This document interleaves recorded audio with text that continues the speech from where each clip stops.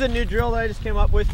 You find this target on our website under the training aids page. What this drill is you have 4 rounds in one circle, 4 rounds in the other circle with a mandatory slide lock reload, either with a rifle or a pistol. Shooting this with my trusty BCM. My time is a 4:17, so under 5 seconds would be a good time for this drill. That's from 5 yards. I have 3 different ranges posted up here that you can write down your times on, 5, 10, and 15.